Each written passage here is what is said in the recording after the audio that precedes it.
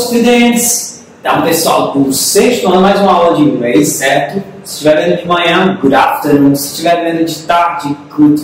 Aliás, desculpem, certo? Me bolei agora, voltando aí a fluir. Se estiver vendo de manhã, good morning. Se estiver vendo de tarde, good afternoon. Agora, se estiver vendo de noite, good evening, ok? Então, na nossa aula de hoje, aqui no próximo slide, a gente vai concluir esse assunto do Where are you from? Só que essa aula aqui vai ser bem diferente. A gente vai trabalhar com gente famosa, certo? Trabalhar nacionalidade, país, certo? E idiomas com gente famosa. Essa aula vai ser bem direta e bem objetiva, certo? Acredito que todos vocês que gostam de pessoas que estão aí no hall da fama, né? Artistas, né? Conhecidos, que vocês gostam muito, vocês podem até encontrar alguns aqui na nossa aula hoje. Essa aula promete ser uma aula bem mais agradável, certo? Então, no próximo slide aqui, a gente vai trabalhar começando com ela aqui. Olha só quem? A Billie Eilish, ok? Acredito que vocês, entre vocês aí, conheçam essa cantora, certo? Ela é bem nova. Agora eu acho que ela tem uns 19 anos, certo? Mas ela começou bem nova, ok? Ela começou com 16 ou 15 anos e explodiu daí, né? Aí é produzida pelo próprio irmão dela. O irmão dela fez a promessa para ela de que ia transformar ela numa estrela muito famosa. E foi dito e feito. Ela ganhou muitos Grammys. As músicas dela são bem legais, né? Estão aí na cabeça do pessoal mais jovem.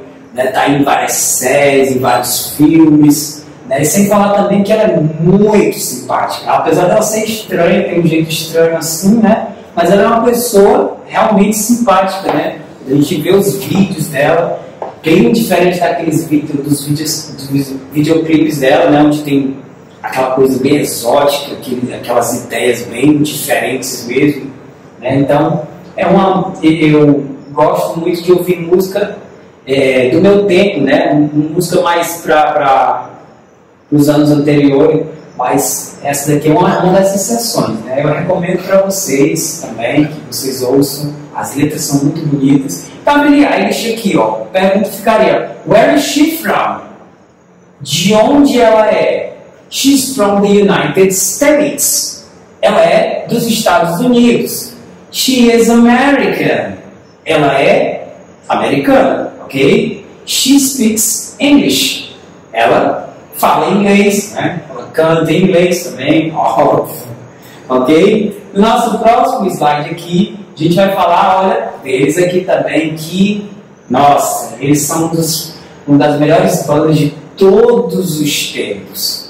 Ok? São os Beatles, The Beatles. Ok? As músicas deles são obras de arte. Ok? Então, aqui a pergunta para eles: where are they from? De onde eles são? They're from England.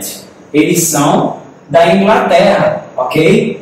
They are English. Eles são ingleses, ok? Óbvio. They speak English.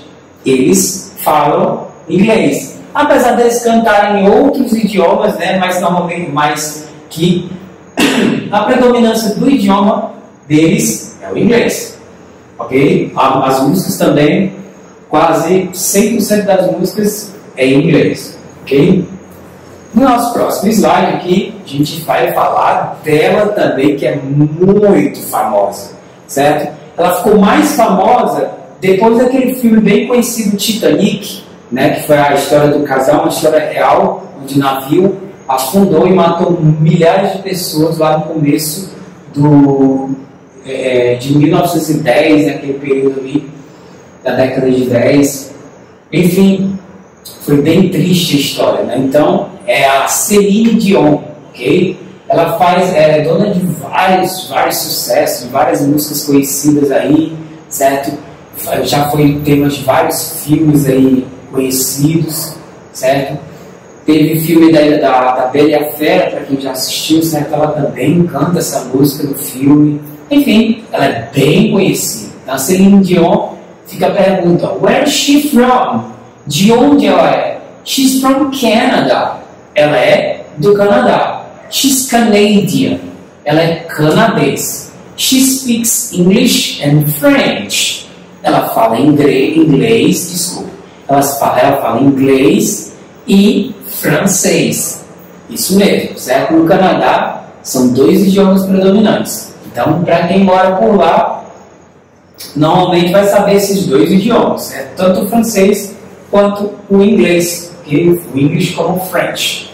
No nosso próximo slide aqui, é outra que é fenomenal, certo?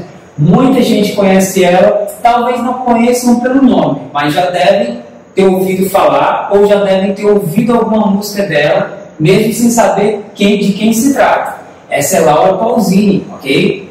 Laura Pausini, certo? É dona de vários hits conhecidos aí, como La Solitude, Estranho Amore, certo? Entre outras mais belas ainda, Tratei Mare, ok? E várias bandas de forró aqui da nossa região já pegaram músicas que você nem sabia o que é dela, certo? E fizeram versão de forró, ok?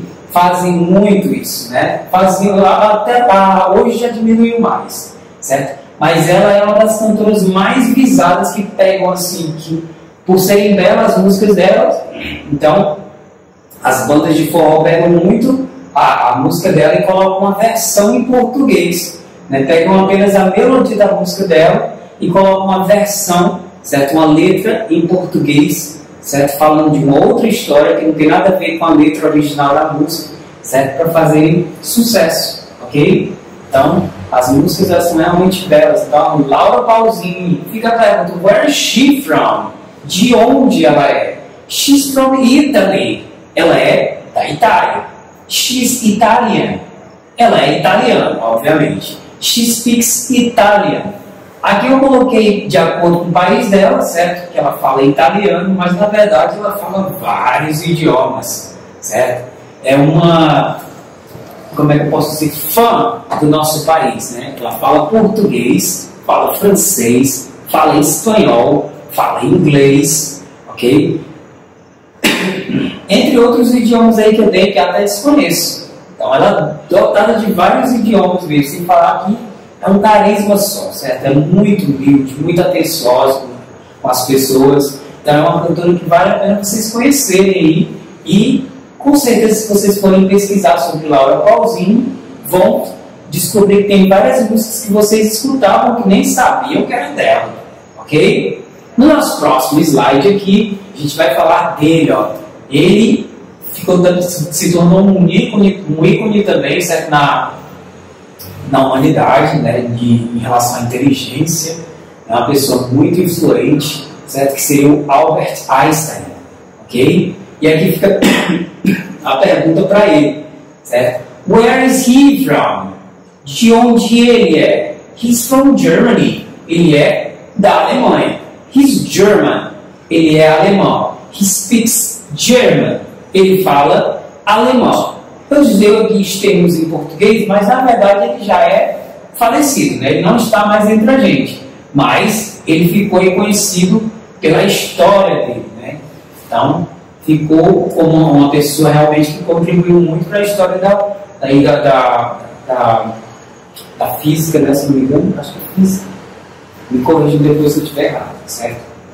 Então, ele ficou muito famoso, certo? Pela inteligência dele, pela capacidade dele, né? Uma pessoa que esteve à frente do tempo dele em relação ao conhecimento, ok? Pessoa admirável também. No nosso próximo slide aqui, nós temos ele bem conhecido também, é o Jack Chan. Olha só, o Jack Chan fez muitos filmes, normalmente filmes de ação, né, que ele faz. Ele é muito conhecido nos filmes de ação, certo? Tem o Homem do Terno de $1 milhão, se eu não me engano. Tem, entre outros filmes aí que eu não lembro por nome agora, certo? Mas com certeza o pessoal deve conhecer ele por vários filmes de ação, certo? Eu gosto muito de assistir os filmes dele, porque ele é muito criativo, okay? Em relação a artes marciais, né? As coisas que ele faz no filme realmente são engraçadas e interessantes, exóticas. Então a gente fica aqui, where is he from? De onde ele é? He's from China. Ele é da China. He is Chinese. Ele é chinês. He speaks Mandarin. ok? Na China, normalmente, o mandarim é o predominante lá, certo? Apesar do inglês estar difundido em todas as partes do mundo, ele também tem o inglês como segunda língua, certo? Sendo que atualmente ele mora, provavelmente, nos Estados Unidos, eu não tenho certeza, pode ser que eu esteja errado. Mas enfim, é muito famoso, certo? E fala já o inglês também. Próximo slide, a gente tem aqui, olha, eles que provavelmente os pais de vocês que têm a minha idade, tem basicamente a minha idade, certo? Conhecem já os Cavaleiros do Zodíaco, certo? Que em inglês chamam de Knights of the Zodiac, ok? Que também até tem o mesmo título, certo? Em inglês, certo? E aqui nós temos os 5, certo? Cavaleiros guerreiros que lutam pela deusa Atena. Eles foram contra o mal, né? Para um mundo melhor. Então aqui fica, where are they from? De onde eles são? They're from Japan. São do Japão. They are Japanese. Eles são japoneses. They speak Japanese. Obviamente eles falam japonês, certo? Apesar de serem só personagens, né, de desenho animado, coloquei eles aqui para associar eles ao país do Japão, certo? Que é um país muito conhecido pelos animes, ok? No nosso próximo slide aqui, a gente tem ele, que também é um ícone, certo? Aqui do nosso país. E o nome dele é Ayrton Senna, certo?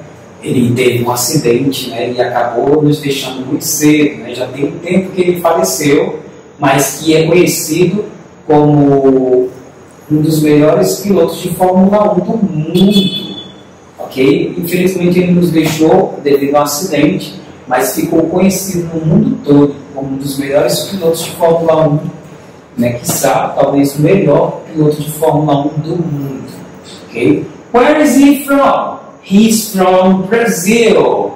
He is Brazilian. He speaks Portuguese. Ele fala português, ok? Pelo menos ele falava, né? Agora não está mais entre nós, mas acredito que ele continue falando português, ok? Bom, depois daqui, acho que se conclui a nossa aula, né? E esse é o nosso último slide. Essa foi a nossa aula, concluindo essa parte aqui de Countries and Nationalities, certo? Espero que vocês, através dessas personalidades aqui, tenham aprendido um pouco mais sobre cada país, a língua que falam, né? E a nacionalidade de cada pessoa desses países. Essa é a nossa aula de hoje, a gente fica por aqui. Bye bye, nice day!